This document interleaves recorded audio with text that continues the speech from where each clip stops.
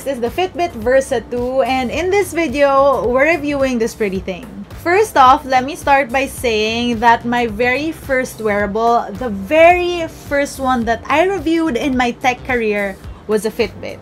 It was a Fitbit Alta HR, and at that time when I was so clueless as to what wearables can and should do, it was a wearable that I enjoyed mostly because Fitbit's interface was so easy to learn.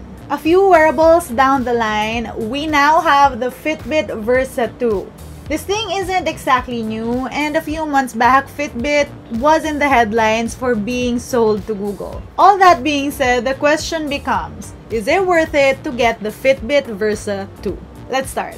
Oh, by the way, before we move on to the video, I have a giveaway ongoing right now. So head on to my Instagram, that's @CisaSaid. Good luck! So first up, we talk about the looks of this watch. Easily, I feel like it's one of the cutest in the market. Why? It comes in rose gold. So that alone makes this thing attractive to me.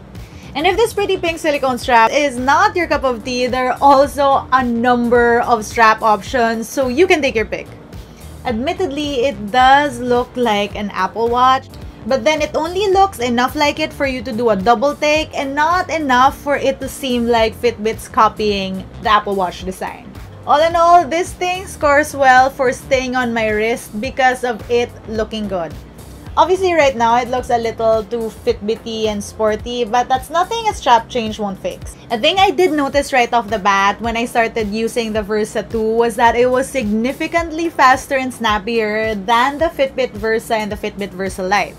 Another improvement would be that this thing has now an OLED screen. Yes, that means a better looking screen and an always-on display.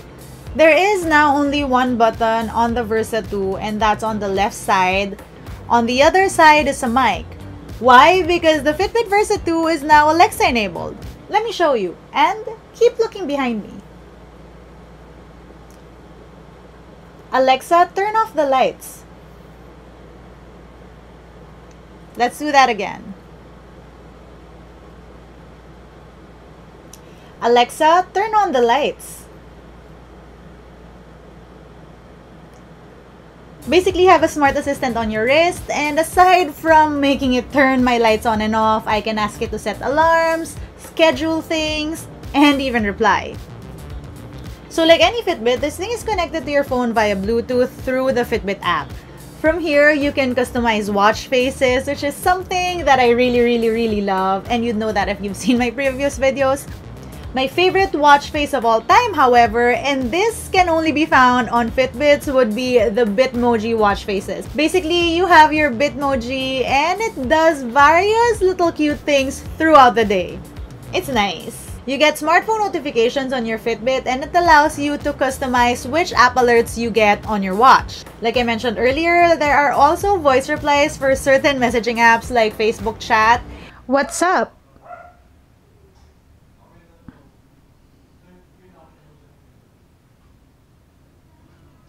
And you can also set quick reply messages on the app so that when you get a message on your watch, you can just tap that selected message and it sends out. These functions, however, are only available on Android. On an Apple phone, you'll still get your notifications, but unfortunately, you won't be able to reply. Aside from smartphone notifications, you also are able to see your calendar schedule, and the watch will tell you whatever is happening for that day. The Fitbit app is not only the way you see the information your Fitbit tracks. It also allows you to discover certain guided programs and health stats. There is a community page that's sort of like social media but for fitness. And then they have Fitbit Premium, which is relatively a new thing in the Fitbit world, where you pay a certain monthly where it gives you more specific fitness information on the stats that you get from your watch, and there are more fitness tips, information, and guided fitness programs. You can also add different apps on your Fitbit, provided that there are Fitbit apps that are compatible. Some notable ones include Spotify. There's also a Starbucks app. There's an Uber app, although I really don't know how you could be ordering Ubers in this tiny screen. And there are also countless fitness apps. By the way, this thing also supports Fitbit Pay. Right, on to the fitness part. So your Fitbit will actually track your sleeping schedule. It shows you what your average sleep score is and where you are in the spectrum of really good to you're gonna die because you haven't slept. It also tracks your sleep stages, so that's pretty cool. You can see when you were awake throughout the night and when you were in REM stage, light dreaming stage, or deep sleep stage. Your heart rate is also monitored, and on the app, there's a cute little graph that shows you what your BPM is throughout the day.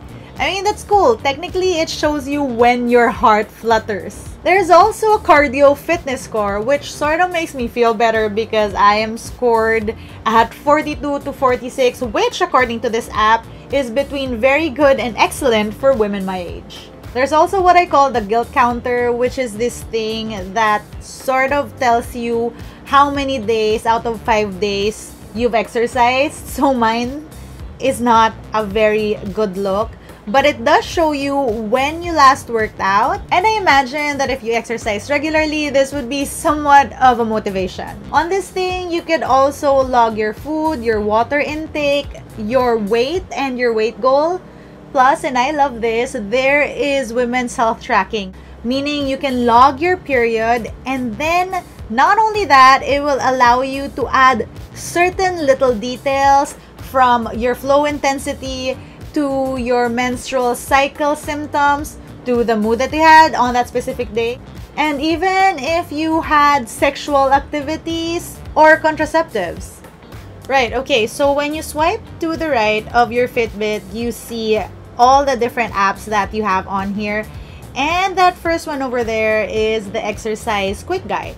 You can pick out whatever exercise you plan to do. Like for example, you can go for a run. And this thing has connected GPS, meaning it will be able to track where you are provided that you have your phone with you. My favorite workout thing on the Fitbit, and this is not something that every smartwatch has, would be the interval workout. See, I'm not the best runner. See my previous videos testing out smartwatches and attempting to run. So on days that I can't go to the gym, I stay at home and pick an exercise, get on my Fitbit. It's basically your own little HIIT session where there are intervals of high intensity and low intensity. So when you do HIIT at the gym, there's usually a coach that'll tell you when to start or when to stop. When you do it at home and alone, it gets tricky because you can be focusing on your exercise while at the same time counting time.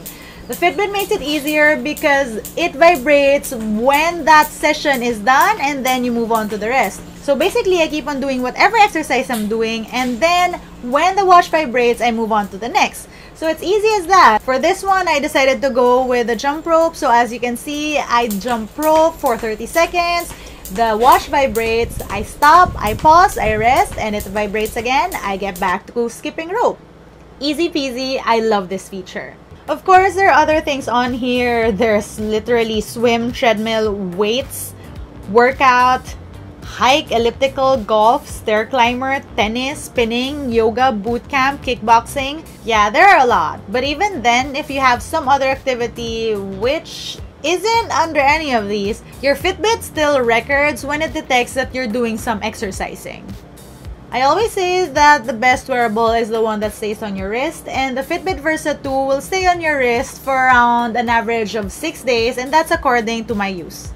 All in all, I believe that the Fitbit Versa 2 is the best Versa yet. It's still pretty, you still get the signature Fitbit fitness experience, it's smarter, it's faster, and it has Bitmoji clock faces. Priced at $200 and even at $150 last Black Friday sale. I think that's a very good deal. Especially for women who want something cute and something that will be able to track their fitness and who don't wanna be drowned out by all that technicalities. The Fitbit Versa 2 is still a solid choice. Let me know if you have questions about the Fitbit Versa 2 in the comments down below.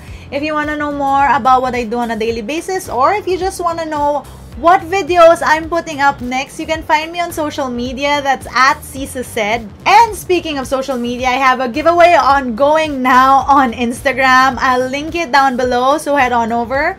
Until the next time, bye!